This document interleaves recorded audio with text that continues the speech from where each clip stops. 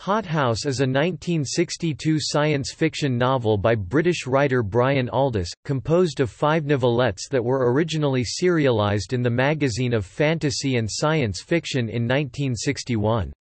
In the US, an abridged version was published as The Long Afternoon of Earth. The full version was not published there until 1976.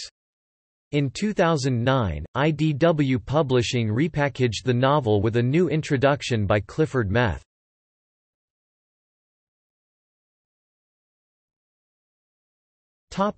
Title. In the novel, Earth now has one side constantly facing the Sun, which is larger and hotter than it is at present, so it has become a veritable hothouse, where plants have filled almost all ecological niches. According to Aldiss' account, the U.S. publisher insisted on the name change so the book would not be placed in the horticulture section in bookshops.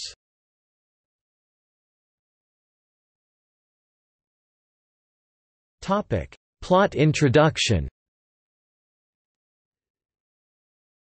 Set in a far future, the Earth has locked rotation with the Sun, and is attached to the now more distant Moon, which resides at a Trojan point, with cobwebs spun by enormous spider-like plants. The Sun has swollen to fill half the sky and, with the increased light and heat, the plants are engaged in a constant frenzy of growth and decay, like a tropical forest enhanced 1,000-fold. The plants, many now omnivores, have filled all the ecological niches on the land and in the air, many evolving primitive nervous systems and, in some cases, eyes. Of the animals in the forest, only the descendants of 4 species of social insects remain: tigerflies evolved from wasps, tree bees, plant ants and termites from termites, along with small groups of humans, a fifth of the size they are now. All other land and air animals have been driven to extinction by the vegetable kingdom, apart from a few shore dwellers. The humans live on the edge of extinction, within the canopy layer of a giant banyan tree that covers the continent on the day side of the Earth.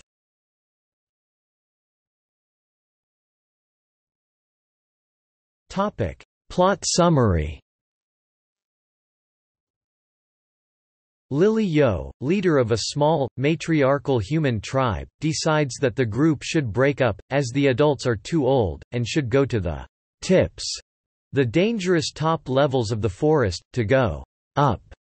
Burnurns, transparent seed casings, are collected, and the adults seal themselves inside, after which the young attach them to the webs of the giant spider-like plants called traversers, which travel into space to receive more intense sunlight and escape the parasitic tigerflies. As planned, a traverser brushes against the sticky pods and carries them to the Moon, which now has a breathable atmosphere. The unconscious adults reach their destination, where they discover they have transformed into flymen, mutated by space radiation into flight-capable forms. They meet others and are impressed into an expedition back to Earth to kidnap human children to increase the flyman population. They hide inside a traverser to make the return journey to Earth. Back in the jungle, Toy is now the new leader. While attempting to kill a large seed-shaped suckerbird, the tribe accidentally become passengers on the suckerbird. After a long flight, they crash on the coast at the base of a termite castle on a peninsula. Walking back to the forest through no-man's-land, the lethal interface area between land and sea, Gren is waylaid by a morel, a sentient fungus which attaches itself to his head and forms a symbiotic relationship. After a power struggle, Gren leaves the tribe with his girlfriend Poily, also taken over by the morel. On their travels, they meet Yatmer of the herder tribe, who live in caves in a congealed lava bed. At the skirt of the Black Mouth, an unknown creature with siren-like capabilities almost leads them to their deaths. Escaping, they meet the Tummy Belly Men, some of whom they free by cutting the umbilical cords by which they are attached to a parasitic tree. All board a boat belonging to the Tummy Bellies, but during the escape Poily is killed. The boat, uncontrolled, floats downriver into the sea. After several adventures, the crew find themselves on an iceberg, the boat destroyed, after which the berg abuts a small islet. They leave by hitching a ride on a plant which propagates by using self-propelled, stilt-walking seeds, which instinctively walk to the mainland. They find themselves at the terminator, the boundary between the day and night sides. To their horror, they realize they are being carried over it. After a long journey, the seed stops near the top of a mountain, which is tall enough to still be lit by the low sun.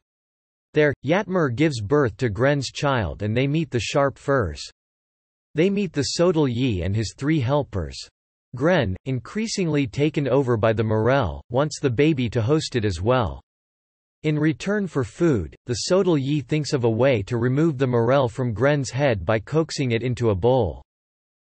They decide to accompany the Sodal Yi back to Bountiful Basin, an arm of the sea close to the terminator. On the way they witness a solar flare. The morel explains to them that the world is about to end as the sun brightens, and the strange, green columns they begin to see beaming into space as life itself, transferring to new stars. Followed by sharp firs and others, they notice a traverser has landed and blocked the passage to their destination. This is the traverser that was carrying Lily Yo and companions. The morel manages to take over the Sodal Yi, and when they reach the giant spider, Gren meets Lily Yo again. They board a traverser which is going to lift off to the stars after being taken over by the morel, which has now divided all except Gren, Yatmer, and the baby, who decide to return to the familiar forest, for the end of the world, while soon, will not occur within any of their lifetimes.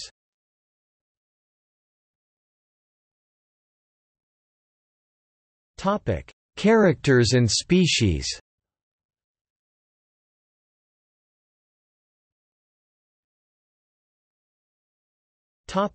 Characters. Gren, young male tribesman. Later, hosts a morel. Lily Yo, leader of Gren's tribe. Band Appa Bondi, flyman, stolen from Earth as a child. Poily, Gren's tribal girlfriend. The morel, sentient fungus, forms symbiotic relationships with other life forms and enhances their intelligence. Yatmer, Gren's girlfriend from the herder tribe. Lauren, Gren and Yatmer's son. The tummy belly men, fishers, humans who have become symbionts with the tummy trees. They lack courage and panic loudly at anything they find disturbing. Sodal Yi, prophet of the Nightside Mountains. Sodals are descended from dolphins, and now the most intelligent of all life on Earth. The only species that realizes the Earth is doomed.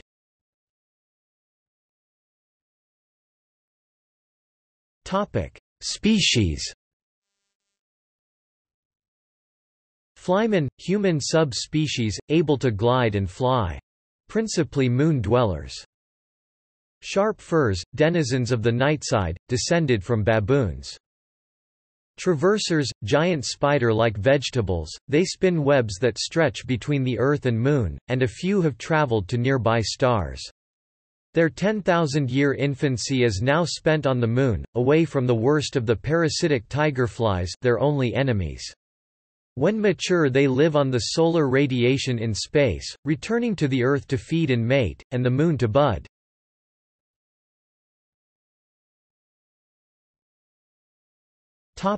Reception. The 5 hothouse stories were collectively awarded the 1962 Hugo Award for Best Short Fiction. James Blish called the stories, "utter nonsense," and chastised Aldous for ignoring basic rules of physics. The magazine editor actually sought scientific advice about one aspect of the book.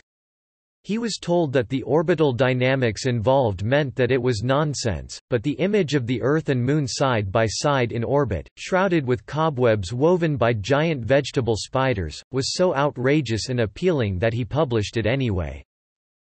Galaxy reviewer Floyd C. Gale praised the novel as a tour de force guaranteed to startle the most blasé SF buff.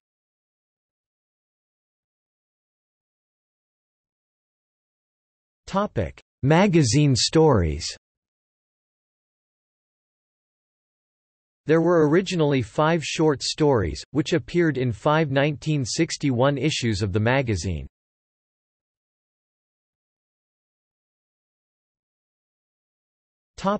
Versions and adaptations. Gamma World, a science fantasy role-playing game, first published by TSR in 1978, was partly inspired by the novel, as noted in the foreword to the game's first edition rulebook. The story was later loosely adapted into a 4-part comic entitled Home, by Carlos Jimenez in Continuity Comics' Echo of Futurepast anthology.